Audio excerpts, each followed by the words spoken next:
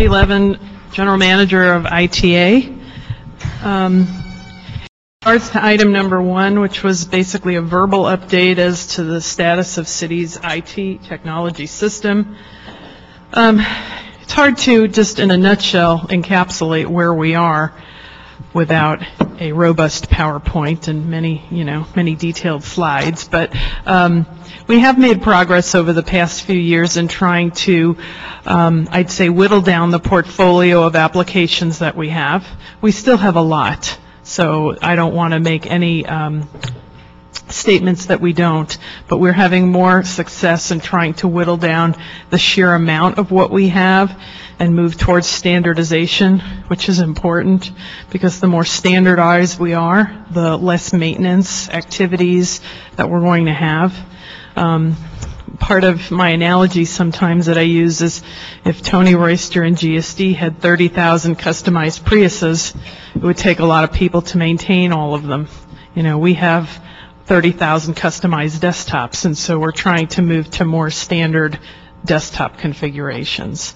And we've implemented a couple of really key applications in the city. I'd probably say most notably putting in the new financial management system in July.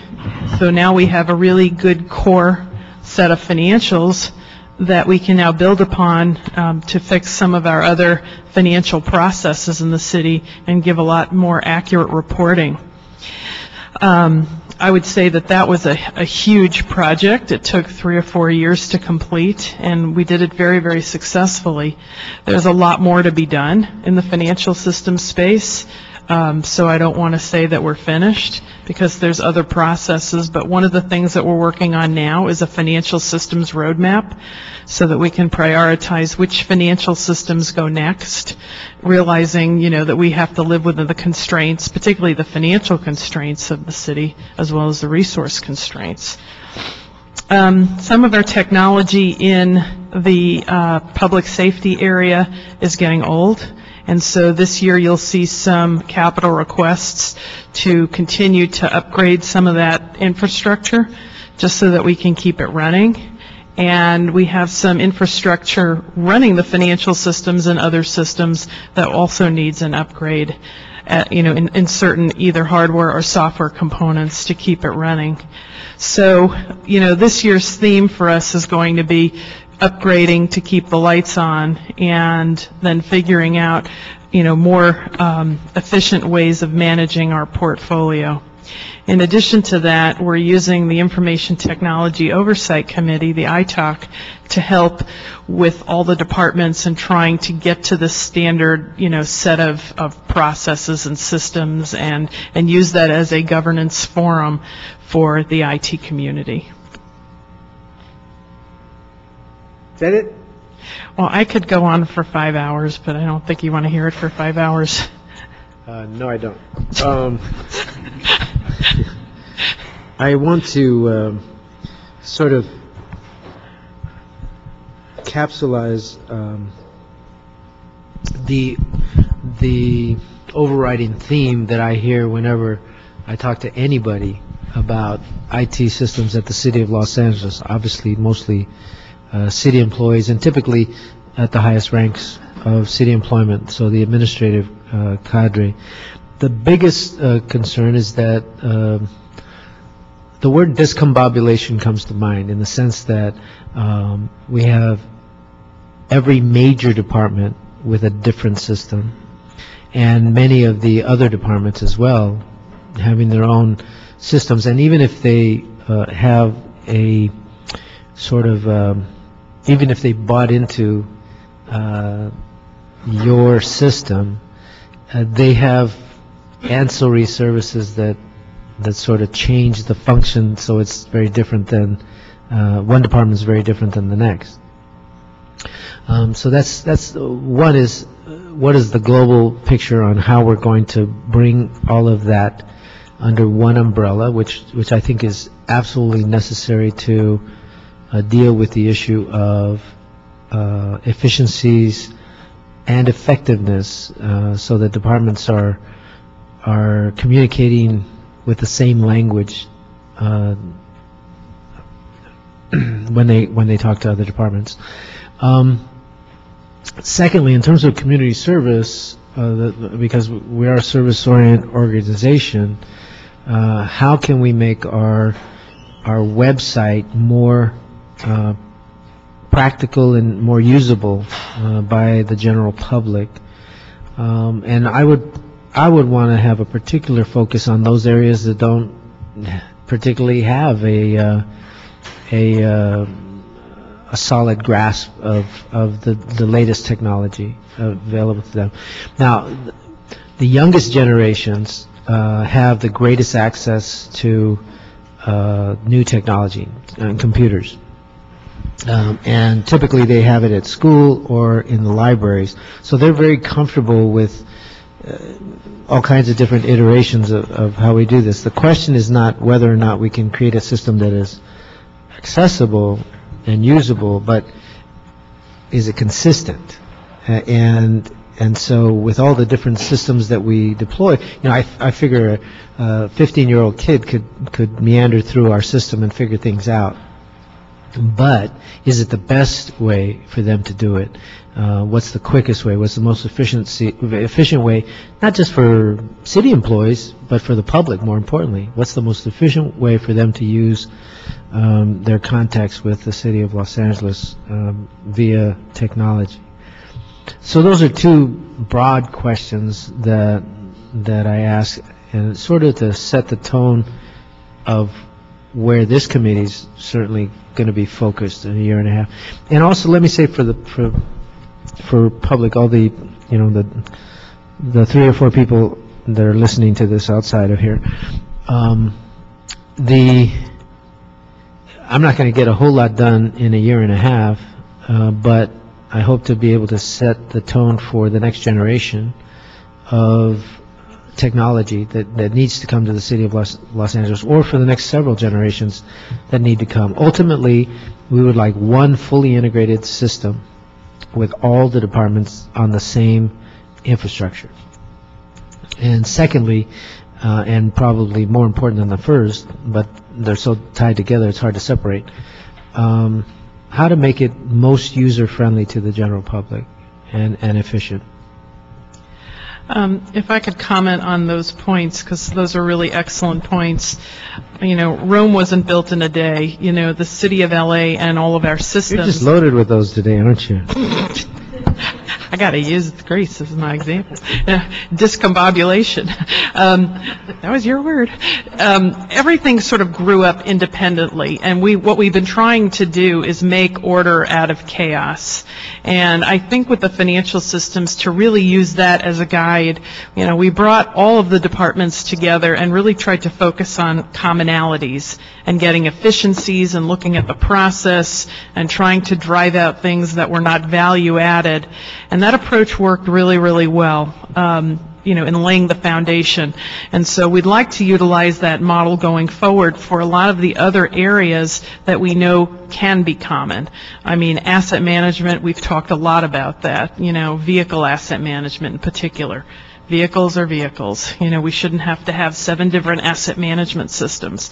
So, we're looking at areas where we can find commonalities and not differences. And over time, we can set a strategic plan in place and then march down, implementing the plan in terms of what the priorities are of the city. But there certainly is a lot that is common and can be brought to one environment as opposed to multiple. The other piece that we're working on right now, and it's another item on the agenda, but the strategic technology services proposal that we have out there to bring in somebody to help us take a look at our technology infrastructure and figure out what to do about it. Because just like departments have their own applications, a lot of them have their own hardware that they're managing, and hardware is becoming much more of a commodity and it's becoming more consolidated, and it's not as much value added. You know, in the past, there weren't a lot of alternatives to it, but now there's a lot more alternatives for other people to run it, or run it here, or where to run it. I mean, there's so many things that can be done in combinations thereof, as opposed to the traditional model, which is pretty much all we had a couple of years ago. So we really have to look at our whole underlying technology environment and figure out how do we run that efficiently. And that is a process that's, you know, we've started and is underway. Well, I view it as almost identical to building our transportation system, where we're building on old infrastructure, and we've already created traffic problems with that old infrastructure. We have freeways that are completely congested and are not as efficient as they used to be. In fact, there are many times when I use the streets, even over, 10-mile drives, rather than jump on the freeway. I mean, it just doesn't make any sense. Right. I can tell you specifically, when I pick up my daughter from her preschool program in North Hollywood, it is easier for me to take the streets to Panorama City than it is to jump on the freeway at Oxnard and go up just a few miles. Because at Roscoe, it's a very slow. It's always going like 5 miles an hour from 4 o'clock till about 6 o'clock in the evening. So this is very similar, because we have to. I mean, if we had a blank sheet of paper and could build a transportation system or a technology system, it would be completely different than what we've got. So the question is, how do you go back and peel back the layers? I've got to believe that it's easier than doing the transportation system, honestly, because it's hard to move concrete. At the same time, old habits die hard, and so the question is, how do we, is there a point where the system just no longer serves us? Like, we know that there are literally hundreds of dead links in our system, where people want to use our system and they end up with says page not found or page not available or whatever it says, and yet we keep relying on that same system and we're not getting more pages found. So why are we doing it? It's like we're beating a dead horse. So the question is, should we bury the horse and get on with it, or with something new and fresh, or can we do that without causing tremendous disruption? Well, this sort of segues into your second point in terms of making the systems and the environment more user-friendly, more customer-friendly. And, to that end, we've been doing quite a number of things. The whole city has been very oriented towards departments, departments' websites, departments' applications, which completely is the opposite way than we need to be looking. We need to be looking at what does a customer or a resident or a visitor, need from the city, which crosses multiple departments. So one thing that we've done that we'll demo today is we're in the process of redesigning lacity.org. And we have some usability experts that are going to come in and assist us, because sometimes technology folks can get too close to the details and lose the trees from the forest to the what's that analogy? The forest from the trees? Whatever. I said it backwards. Anyway, make sure that from a real customer perspective, it's intuitive, it's easy to use, you can get to what you need. And then underlying all of that, we're starting to change the applications underneath to be much more process focused. I mean, we have a vision out there, and it's out there, it's a vision, but ultimately where you could go onto the website or on your, your smartphone or whatever, and you have MyLA. And on your MyLA, you can pay your bills with one credit card, maybe including DWP and, your property tax and whatever, and shows you have 3 dogs and no dog licenses. And by the way, we have this concept. That's very nice to say. Yes. We know that technology is available right now. Right. We're not getting there. And by the time we get there, there'll be another technology. So the question, this is a tough question. It's the toughest question. And the thing is with technology, it's information technology, it's always been the toughest question. You can never completely catch up because some other jurisdiction is going to come up with a better system, and we sort of need to leapfrog over it. But how can we create, I think the fundamental question is, how can we create a system that's flexible enough to go through several different changes without disrupting the fundamental services? I think we're making progress. And, to your point, we're catching up. We're doing in a big way catching up, and in some way trying to leapfrog since we were so far behind. And we're laying the foundation, I think, for things that can be a lot more flexible. It's not perfect, nothing is. And I think we're doing the best we can, given the constraints we've been given as well. But catching up is very different than doing the best we can. Doing the best we can under extremely strenuous circumstances, downsizing in staff, and under-resourcing your department. Doing the best you can may be acceptable under those terms, but catching up is quite a different thing. And I'm not with you on that yet. You have to prove to me that we're actually making progress as opposed to even slipping further behind in terms of the services we provide our people. Well, that's going to be vetted out, I think, over the next couple of months as we go through the strategic planning exercise, as well as, when we go through some of the various initiatives and show you the work that's the good work that's going on in the department, as well as the rest of the city departments. It's not an answer that we're going to be able to give you right now. I think that, yes, in some cases we are catching up. In other cases we're leapfrogging ahead, and we always ask the question, in IT world, should we rip or replace? Do we rip it apart and try and fix it, or do we replace it? And in some cases, it's just easier to throw the old thing out and put something new in. And it's just going through that cost-benefit analysis to figure out what's going to be the most appropriate. Well, and that also doesn't, I'm not sure that takes in the human factors that play into this. For example, the general managers and their fiefdoms and their desire, they have a system that's built and tailored to their particular department in the way they are comfortable with, or they put their stamp of approval on it and they want to prove it works, whatever.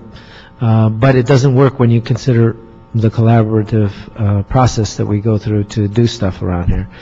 And so how are we going to get departmental buy-in and general manager buy-in in particular, or how are the staff and general managers going to be incorporated into the study process so that we really get a system that works? Well, it's critically important. We have an IT policy committee where we get the directors of systems involved in the discussions on the various technology issues and areas that we're looking at. We have the iTalk also as an opportunity. And then I also try and meet individually with the general managers so that they understand what it is we're trying to do.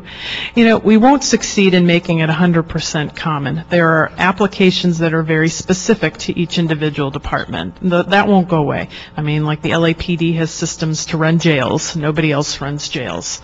So we're not going to get away from that. But what we will be able to do is say, well, how does that integrate into the rest of this environment? Are we using the same tools? Is it common?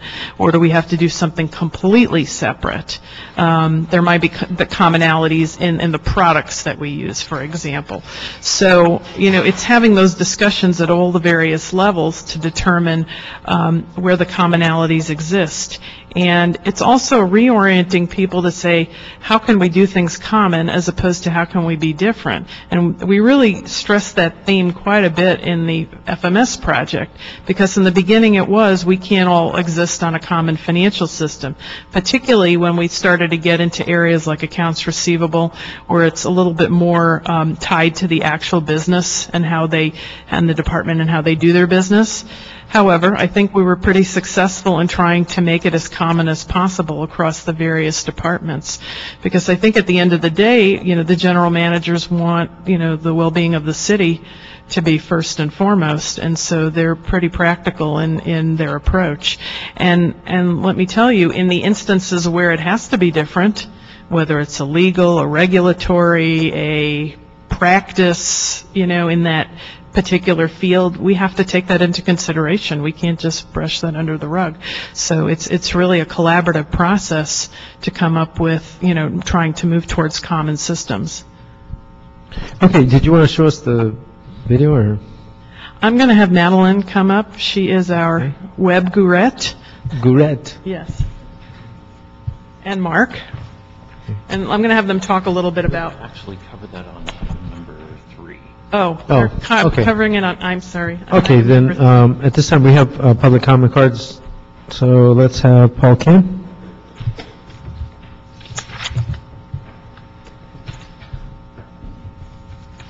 And then John Hawkins.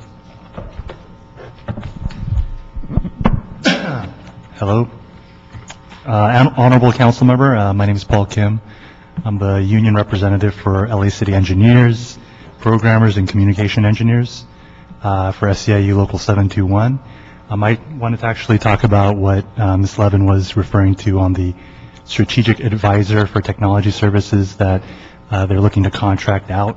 It's an RFP that ITA is attempting to hire the services of an outside consultant in the amount of $2 million to evaluate what the City of Los Angeles does with their IT services and make recommendations on what services should be contracted out. We find this problematic because of the monetary amount. In this time of fiscal crisis, $2 million is a lot of money. This RFP has nothing, no information when it comes to how this will benefit the constituency, the citizens of Los Angeles, the taxpayer. Has nothing on how it'll streamline services between departments, the communication services between departments and the constituents of Los Angeles and LA City workers, LA City departments.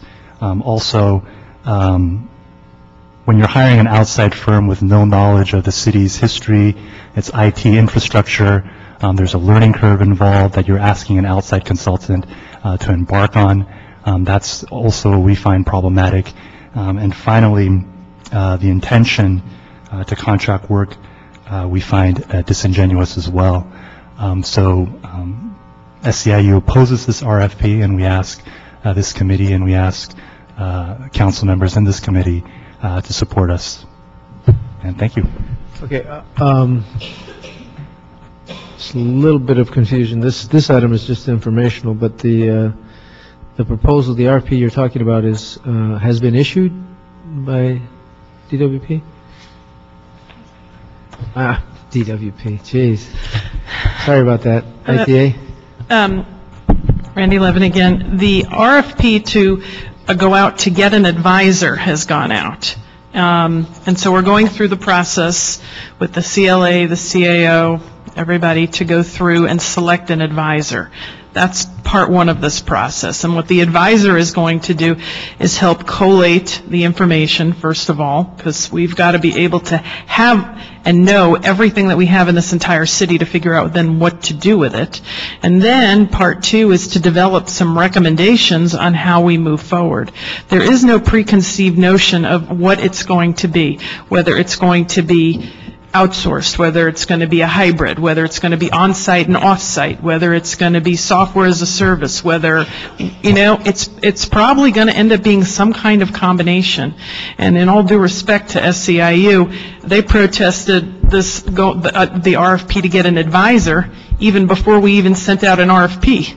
So I mean, we need to go through this process anyway. We need to know for sure what we have out there so we can figure out what are we going to do with it. So I think it's premature to be having these discussions until we get the advisor on board and have the process going so that then we can then figure out what we're doing. This is informational purposes. This is public comment, so it'd be inappropriate for us to have any kind of debate going on here. But Can I retort to that? That's exactly my point. It would be a violation of the Brown Act, I think, for us to go too much deeper here. I just want a clarification. The question is, the $2 million that was referred to, that is not this RFP. No, we don't even know what So the technical advisor is not going to cost us $2 million. we don't know what it's going to cost yet. We put it out to see, and we have it segmented into sections. So we're asking them to submit proposals. And then Correct. Okay.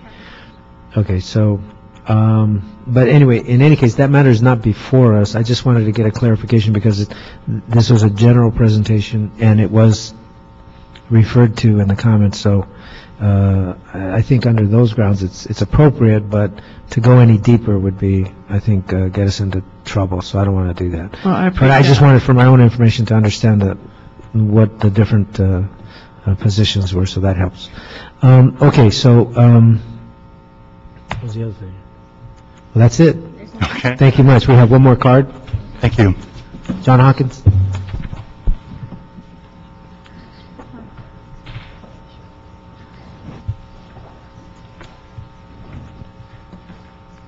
Thank you, Honorable Councilmember Alacon. My name is John Hawkins. I've been employed by the city and in the Department of ITA for over 13 years. When I first came to ITA, our focus, or prior to the current administration, our focus has moved toward customer service. It's been our goal to provide great customer service consistently and finding the most efficient ways of producing that customer service.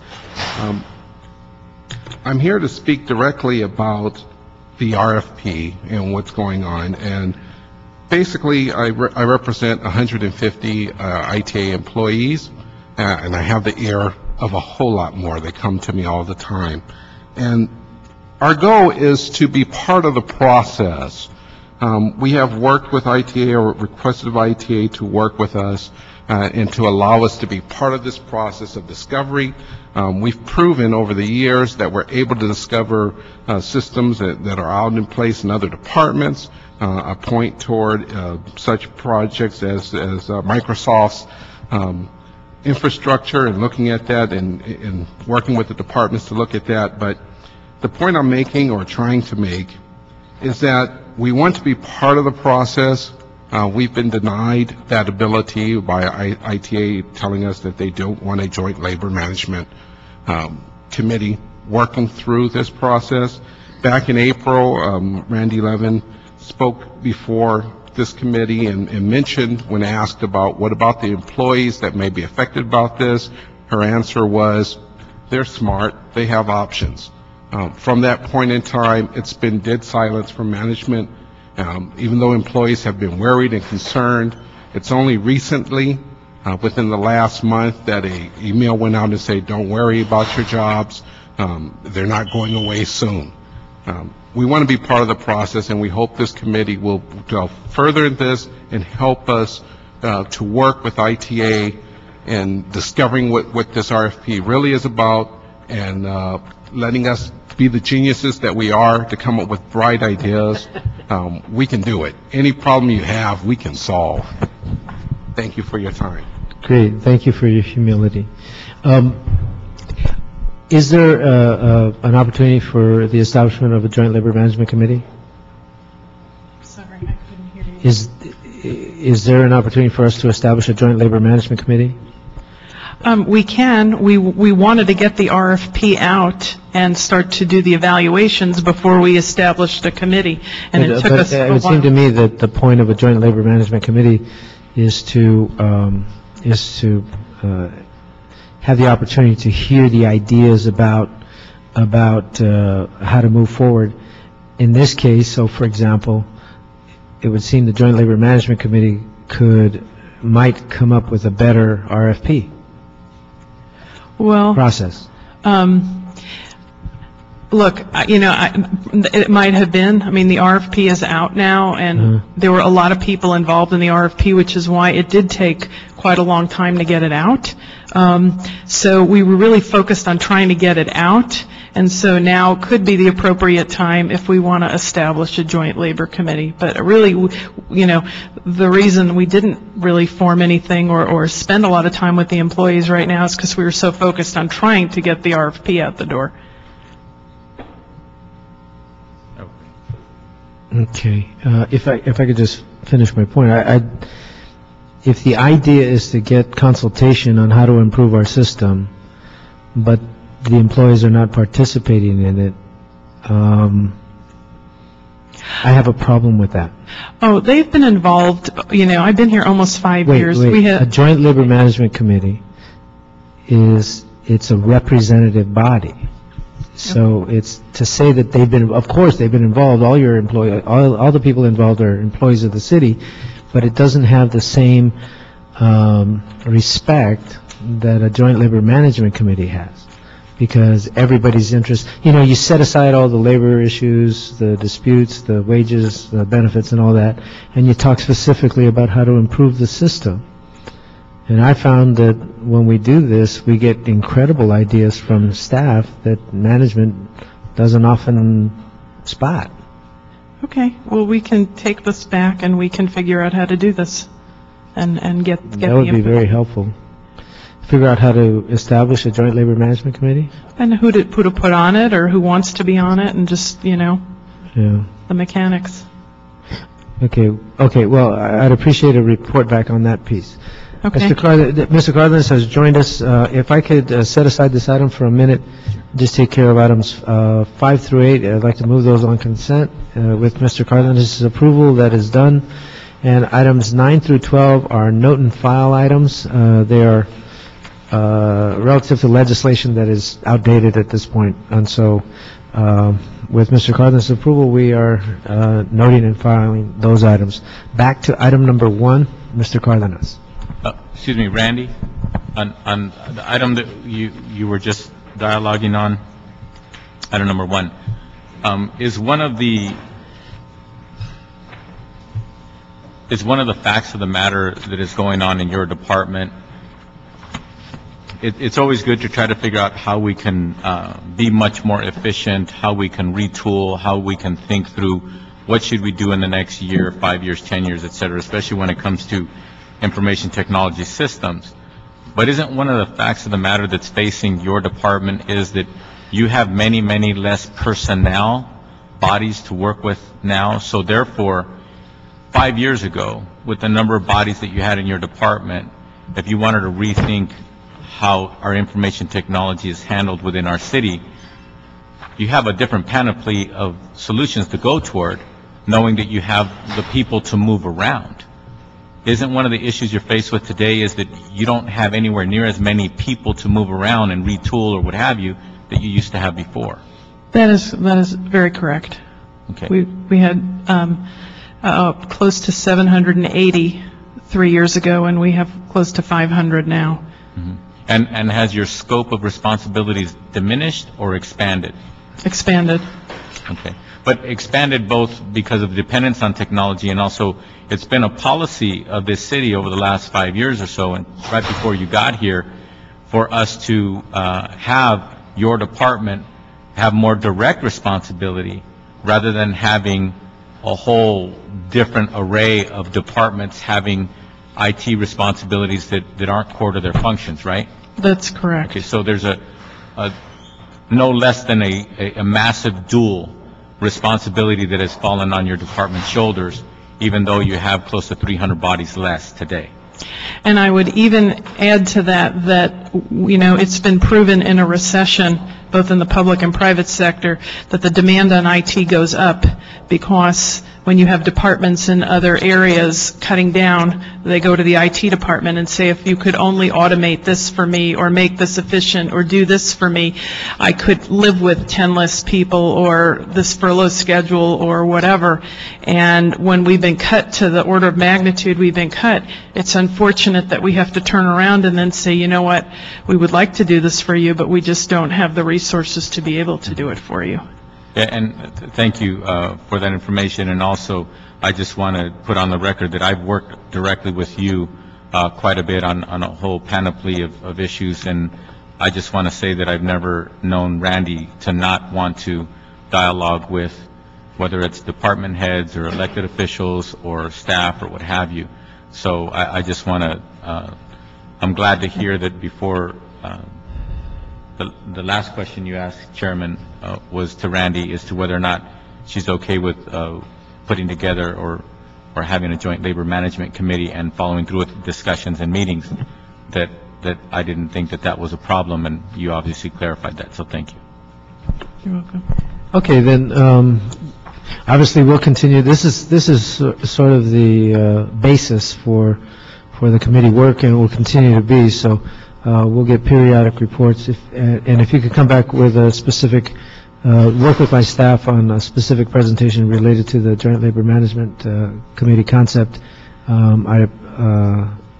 With that note, we will move this item forward.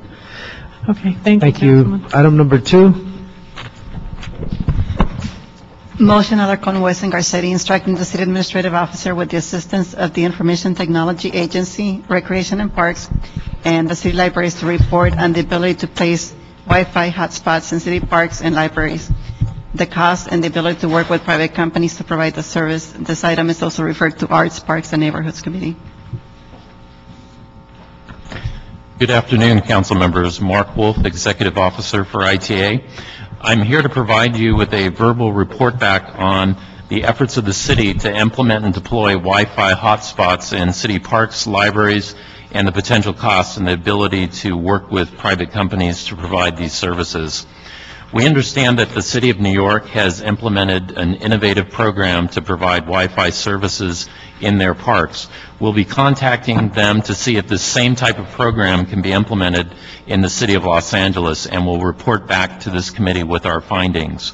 If I could, I'd like to provide you with just a brief overview of the progress that we've made over the last several years with public access and helping bridge the digital divide.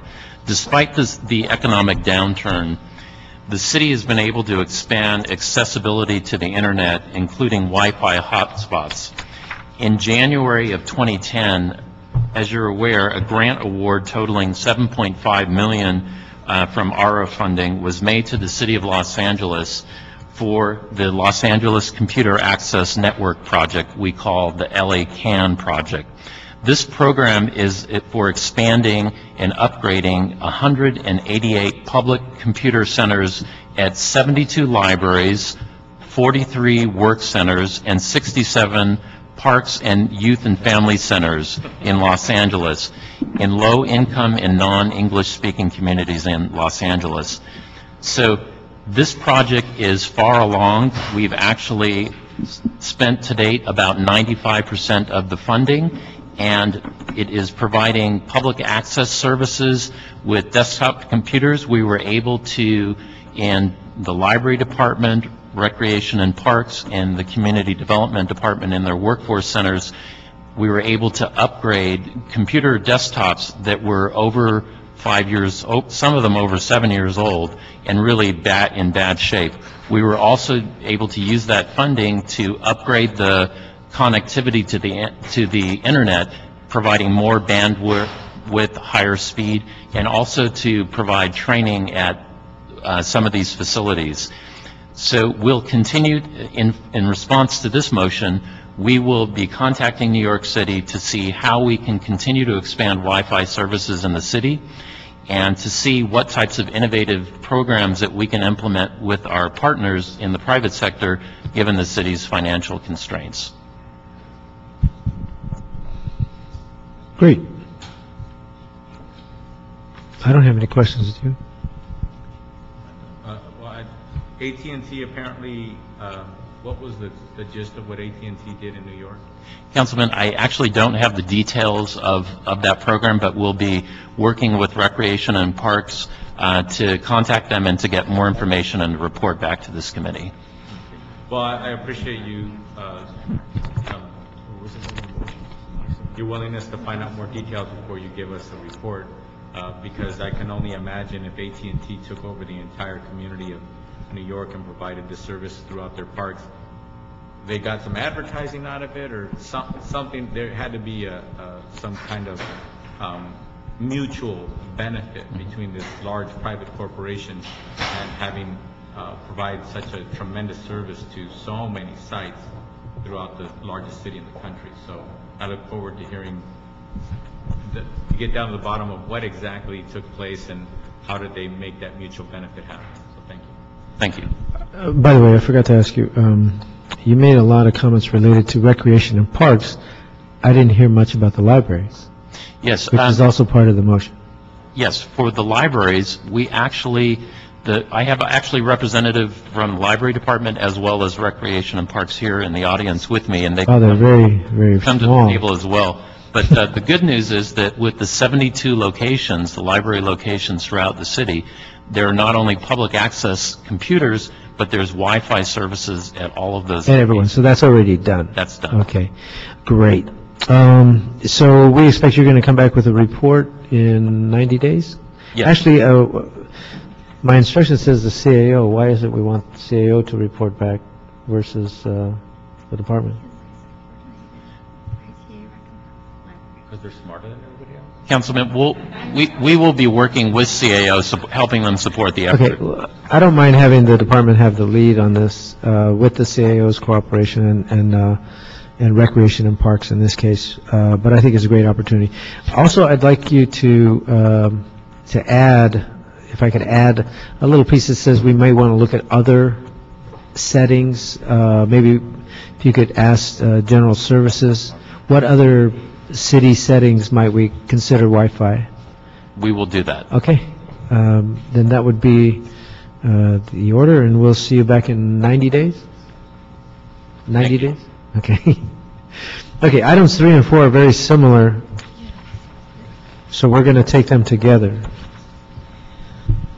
Item 3 is the motion Labange Kikuran Han instructing the Information Technology Agency to report on the feasibility of creating a website such as 311lacity.org or something alike to complement the call center and similar systems in other municipalities such as New York, Chicago, Miami, and Houston.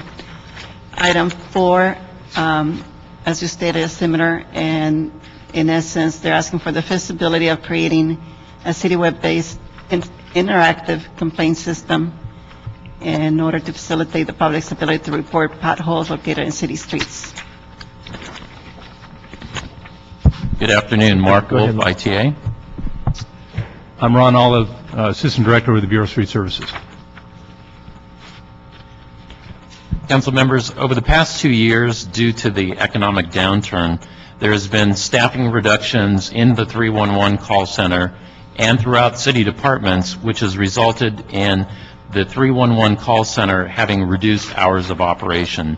The hours have been modified from a 24/7 operation 2 years ago to now 8 a.m. to 5 p.m. Business hours. In response to council's motions, ITA has been working diligently to redesign and overhaul the city's lacity.org website and the 311 and online services, similar to what other cities like New York and Chicago have been doing. And we're pleased to report that we're making excellent progress on this effort, and we're targeting to roll out a beta version of the new lacity.org and 311 services in the next 3 weeks. We would like to have the website fully operational by February of next year. And if you would allow me, we would like to have Madeline Piguet, our ITA webmaster for lacity.org, give you just a preview of the new prototype for the lacity.org website. Good afternoon. I'm Madeline Piguet. I'm the manager of the ITA's web services, e-government and web services group. And to give you a slight background as I prepare the presentation, I actually manage a group of almost 10 employees, two part-time student workers.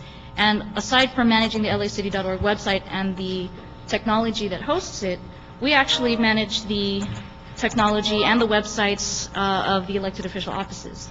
So we have quite a bit on our plate. Actually, your council member, your website, and so is the Council District 6 website is maintained by our group, as well as the mayor's website, a lot of the initiative websites, emergency websites that are needed, like the ERIP website. So it gives you an idea of the activity that we have on a yearly basis. And the website that I'm about to show you is something that we've been working on for the past 4 years. It's astonishing to note that we've been working on it for 4 years, but this was more of a grassroots effort. My staff and I have wanted to redesign lacity.org for the longest time, and this is actually a development version of it. But fortunately, with the support of Randy and Mark, and also support from the council offices allowing us to put a hold on a lot of the redesign requests that are in queue, we've been able to focus on doing lacity.org work primarily for the past maybe 6 to 9 months. And so we're at the point where we are going to hire a usability expert. We've finalized the contract just last week, so they can come and evaluate the prototype that we've developed so far. And we've developed this through the past 4 years, gathering feedback from various contacts that I've had in the council offices as well as in departments. So to make this quick, I can show you, I can give you a quick idea of what we've prepared for the usability experts to evaluate.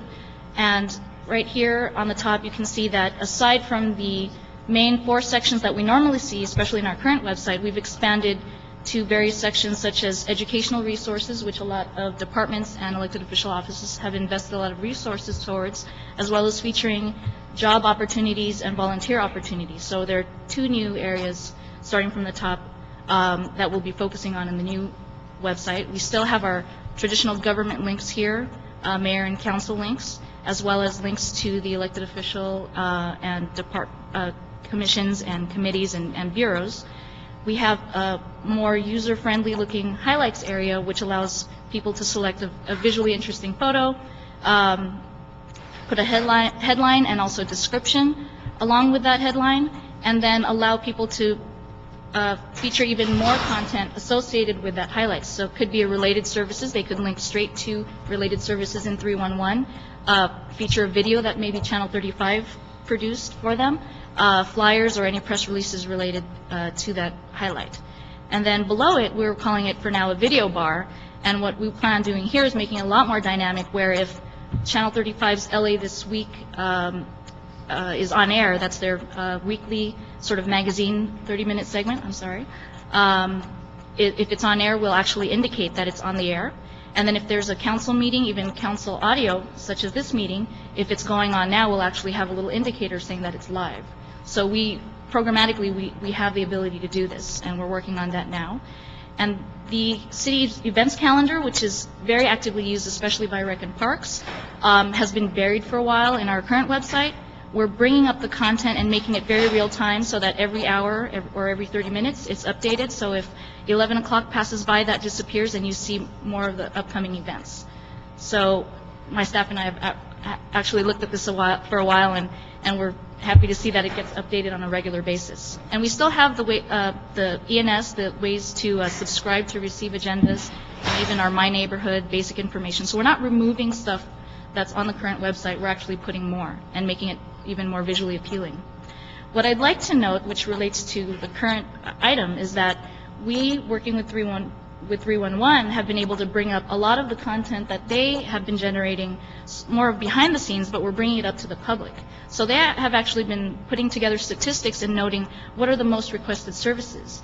And what we're doing is we're bringing that to the forefront and putting it on the new lacity.org website. So this is updated on a weekly basis. So whatever has been requested for the most in the past week will come up here. And we even further tailor that down as you go into the different pages. If, for example, businesses want to find out what are the most requested services tailored to them, they will actually see that as well. So we're doing a lot of automation here. And then if it's identified in the citywide services directory that that particular service has sort of a self-service feature, functionality, an online form, let's say anti-graffiti request, you can put in your address and request for graffiti cleanup, that should appear here under Find It Online. And so, such as here, we've categorized the different online services, if I can get my pointer to work, but you can see that under Find It Online, there's a drop-down list, and we can ask people if they want to make a payment, request for service, they can go here, look up records, and the like. So this one is a page that's tailored more for the residents, and so there's even a highlights area. If it expires from the home page, it will stay here and can be maintained for a longer period of time, and speak to the residents. So this is what we've developed so far, and of course we have the categories of the 311 services outlined here too. And then for businesses, so here's a list of online services. If they want to see all the service requests, they can see a listing as long as it's tagged appropriately in the citywide services directory. And here for businesses, you can see that we've even put together the latest business opportunities that are available from the LA Bavin website, so the Business Assistance Virtual Network. So we're going out there seeing what systems are available, what data is available, and what we can pull up and tailor to our stakeholders, our public stakeholders. And even a special interface for visitors. We want to increase tourism and exploration of LA and spending money within LA, so we even created a special interface for that. That's pretty much what So in summary, what we the main emphasis of our redesign has been not only in terms of usability, making the website more accessible, but also pushing information forward to the forefront so that it reduces the number of clicks an individual has to do to be able to get information. And the other thing too that we're doing is, again, trying to push the services information to the forefront, and especially the self-service information, the self-service transactions that are available on the city's website. So this really transitions to the second item number 4 on the agenda, relating to the Bureau of Sanitation and the online complaint form. So ITA has been working with the Bureau of Sanitation and other departments to see if we can come up with creative ways to implement more self-service access to both 311 and city services to enable greater accessibility via the internet, and to also make these services available on a 24/7 basis. And rollout of the new lacity.org website that was discussed just previously to this is really going to be the first step in enhancing access to 311 and city services. Implementing an interactive web-based complaint system will be really the next item that we'll look at as we're exploring ways to further enhance city services. So we are working in partnership with the Bureau of Sanitation, and we'll be continuing to explore how we can creatively, with the fiscal constraints that the city has, move forward with the initiative that's been requested. The other thing that we're also doing is we're also looking at other types of technologies. In addition to having the capability of having mobile access and be able to submit service requests, we're also looking at phone technology, because there's a lot of new and innovative ways that you may have experienced yourself in dealing with call centers from the private sector, even some other government agencies. For example, we just this week met with a vendor, and we're looking at a technology solution they have for augmenting a phone system, where they have something called a virtual on-hold feature. And basically, when you're on hold, and sometimes when you call a call center, it'll actually tell you the projected amount of wait time that you have projected. And in a system like this, with this virtual hold capability, it'll actually ask you if you would prefer providing a phone number, and the call center will automatically call you back as soon as you're up in the queue rather than waiting. So we're looking at innovative ways that we can introduce technologies like that to really improve services in the city and improve overall response time, given the reductions that the city has had to sustain in terms of budgets across all of the departments. Okay. First of all, let me ask, what is the best way to combine these two items? Because they seem, they're a little bit different, but but not much. Well, you could have one report back that references both council file numbers, and then that could maybe get a new council file number? No, I couldn't. Maria's shaking her head no. If they submit a report addressing both files will move forward together. Say that again? If you're asking them to report back with one report addressing both matters, the report will be attached to both files, and the matter will go forward to council together. Okay. Okay, if that's the best we can do, fine. So we have two files.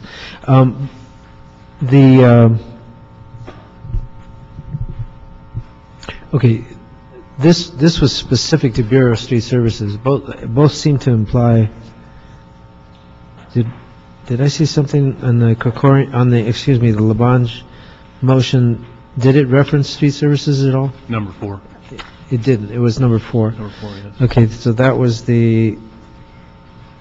That's the online complaint interactive. They're both Labange motions? Yes. Okay. So in item number 4, it's specific to street services. Can maybe staff from IT or street service for that matter tell me is there anything in item 4 that would be missed in item 3?